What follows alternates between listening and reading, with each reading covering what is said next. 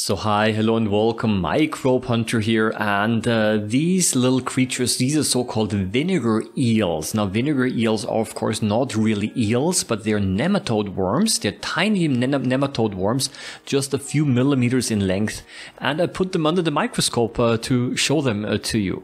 Now those vinegar eels, they can form in vinegar, especially when you make vinegar yourself, and even in companies that produce vinegar.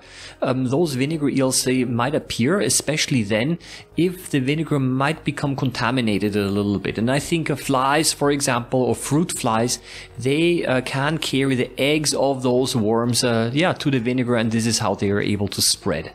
Not a very nice thought, I know, to think that those worms are basically part of our food, or once were part of our food, but they're not parasitic and they don't do anything bad.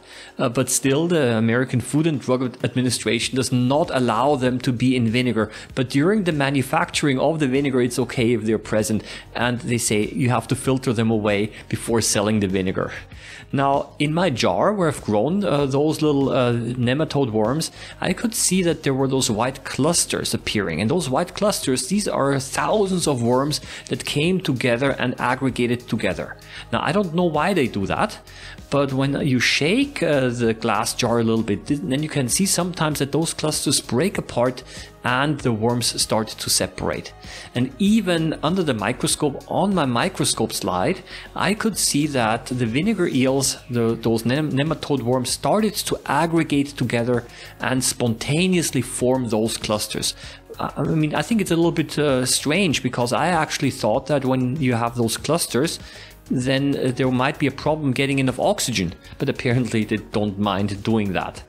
Now, if you're interested in knowing how to grow those vinegar eels yourself, usually they can be bought in shops selling fish food, because as a matter of fact, you use them in an aquarium. If you want to know how to grow them yourself, then you can visit my link in the description below to another YouTube video that I made that actually describes and shows you how I've been breeding those worms and how I've prepared the growth medium. But today I would simply say thank you for watching, and happy microbe hunting as always, and see you around next time. Bye bye.